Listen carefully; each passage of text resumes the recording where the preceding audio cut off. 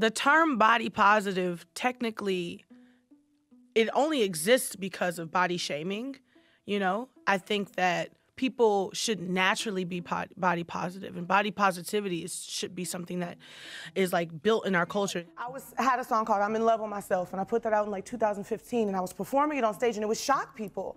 They would be like, oh my God, how dare she, or wow, she's so brave, or is she serious? Does she really love herself? And I'm like, why y'all asking all these damn questions? Like, what are you questioning about me and my body and my love for myself? So at this point, I realized that my mere existence is a form of activism, especially in the body positive community, and I wear that hat really well, or not wear the hat at all, according to this book. It's so interesting that body positivity is a thing, but body negativity isn't. Right. And I think it's because body negativity is the norm. Sure. It's what's expected. So body positivity is this novel idea.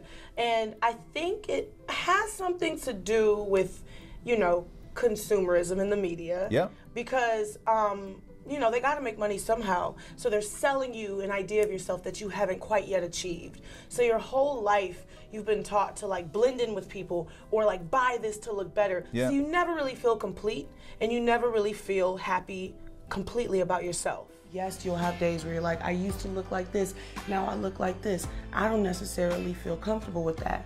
But don't listen to what these people are trying to sell you about how you should look.